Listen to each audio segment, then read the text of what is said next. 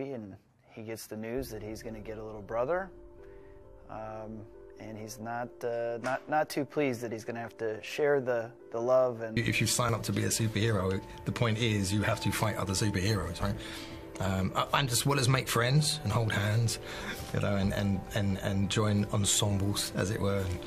He's suspicious of him that he's like a little man who's got an agenda and running stuff, and would like to expose him. Do boys, when, I mean, they're not that old yet, do they get scared, or do they know? No, my children, my son, one of them, my children, is he's a very big Venom fan, but he's also a very big Marvel fan altogether. And my other child, they are a massive, for whatever reason, Spider-Man fan, which is a tremendous disappointment. But at the same time, that's what life is sometimes. You present something to them and they're like, what do you think of this? And they prefer Spider-Man. Tom's a blast. He's been great, very easy to work with, but I admire his creativity. He's really imaginative and funny, and I just think that he's found such a good tone for this movie. I mean, he's just like a nice dude, you know? I mean, we all went out to dinner. He's just like a fun, nice, really chill actor. There's so much power. Would that tempt you to have that much power? No.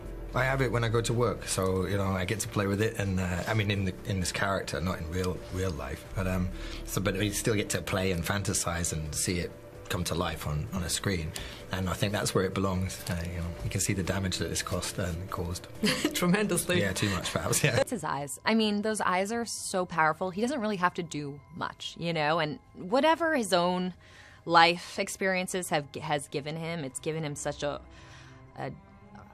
darkness that he can tap into, but also he can be really funny too. So he has a wealth of whatever's inside of him. He has a wealth of, and that as soon as you look in his eyes, you feel it all.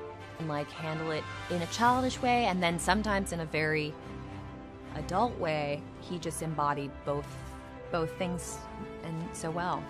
What really worked is the fact that it's not over-sentimental cliche, even in the case of your character who's suffering from an extreme medical condition.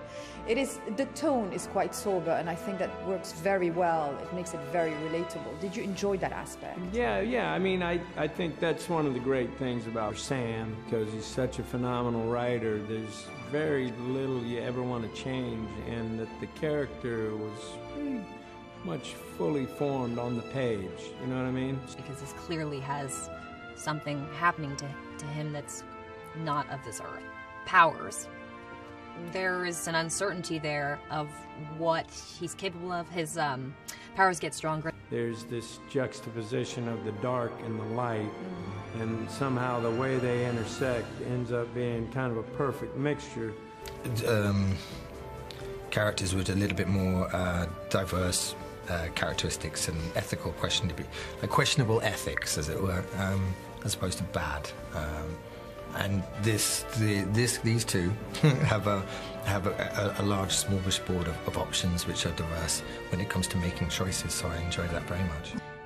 To have that responsibility and know that you have these powers, and so I don't know, you know, what she expects will happen to him, but I think that it's not a shocker that he needs to be somewhere else. It's a funny movie. It's relatable, and it's relatable in a real world way, but it's demonstrated through fantasy, through a really fun idea. I mean, everyone's performance in this movie is really good, and that's the sign of a good movie, where you're not like, God, he was amazing, or she blew me away. It's like, when something's good, you're just like, oh, this movie's so good, you know? And usually not one performance stands out as like, you know, the star, and I feel like this movie's just, it's a solid movie, and everyone's great. And everybody was talking about how much they enjoyed working with you.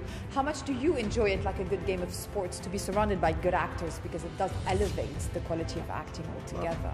I love it. I mean, I really, you know, I think this is, you know, maybe one of the best jobs you could have.